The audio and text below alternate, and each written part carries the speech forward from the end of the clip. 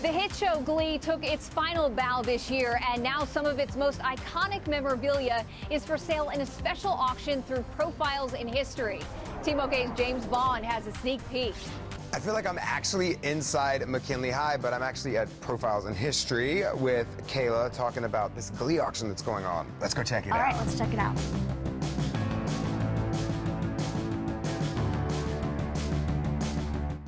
Glee was known for its guest stars, Yes. a lot of big celebrities. This one's Gwyneth Paltrow's outfit, right? Yes, she performed with Leah Michelle. She was doing a number from the Chicago musical. This was one of her amazing ensembles that she wore with the flapper outfit underneath. That's so cool. It's Gwyneth Paltrow's outfit. You can get it and wear it. Yes. It's the best Halloween costume ever. So speaking of Leah Michelle, this is the dress from the tribute episode after Cory Monteith passed. You said something really cool about this dress, right? So this dress, when we originally got it into the office, had her teardrop stains. It did come with her whole heart and soul. I'd walk through those doors and I would just say, I'm home.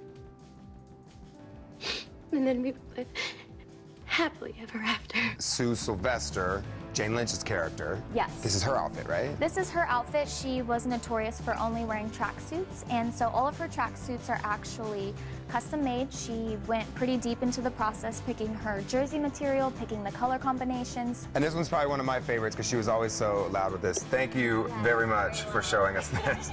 If you guys want to get involved and get some of this awesome memorabilia, you can go to gleetheauction.com. Everything is on there. And hey, you can be a super gleek like me too.